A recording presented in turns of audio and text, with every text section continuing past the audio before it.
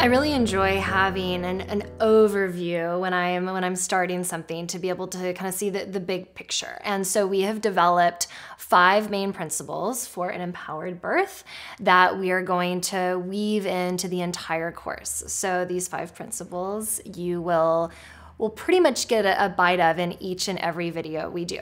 And so the first one is honing your intuition, really discovering your natural instincts.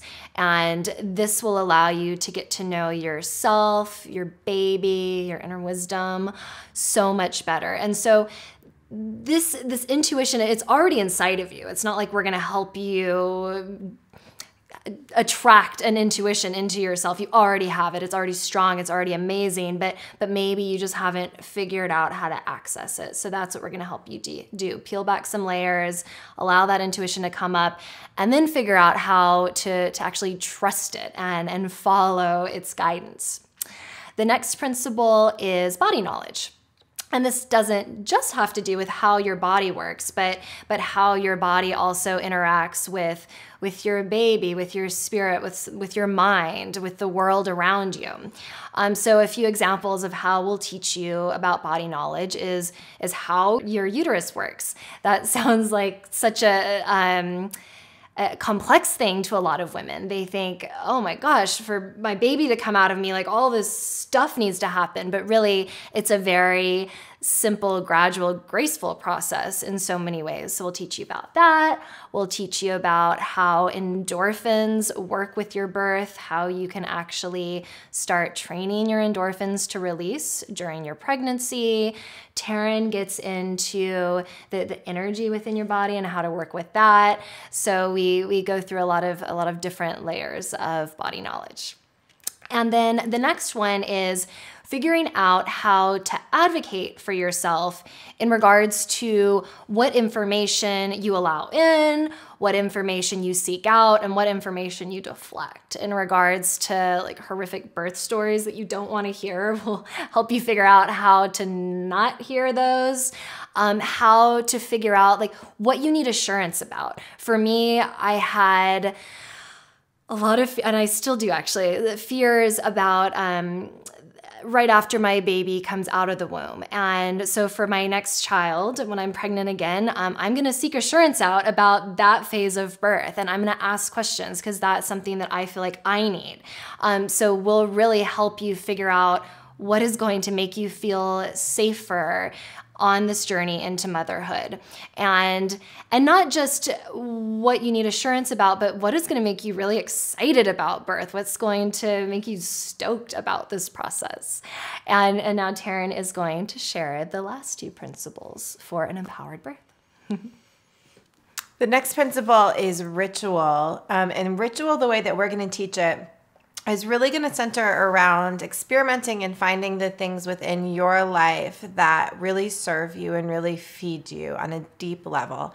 So we're going to look at like, does walking help you? Walking meditation, sitting meditation, lighting a candle, having some time of introspection, really looking at what serves you as a whole being so that not only do you have a way of incorporating this into your daily life, even if you have other little kids and it's a busy life, ways to really make sure you're getting this into your life, but also ways to then access this ritual that brings you back into yourself in difficult moments or intense moments that you need it, whether that's just in your daily life as a parent or that's during labor. These rituals help to build something up for you that you can then access when you need it, and it's a way of pulling yourself back into yourself. So we're really going to look at ritual from that standpoint. The next one is community. And this one is one of the ones that's most important to me. I really feel like we need to do this from the standpoint of a village.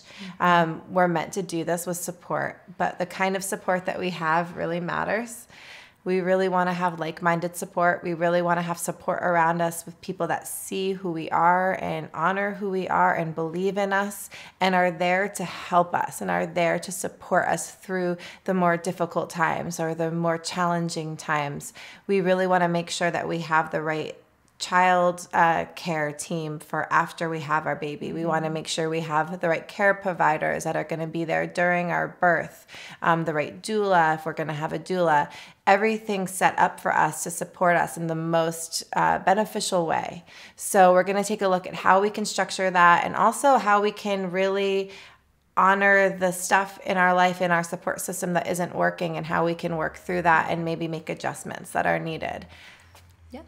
And so those are 5 principles that we feel are really important. But a really exciting aspect of this course is that you'll likely come up with additional principles that are important to you, because you are so wise. And I encourage you to write those down. If you come up with a new one that you feel is really important, write that down and honor it. It doesn't have to be something that we give you. It can be something that you come up with, and share it with us. Send us an email and let us know what a new principle is, and we might incorporate it in our next course.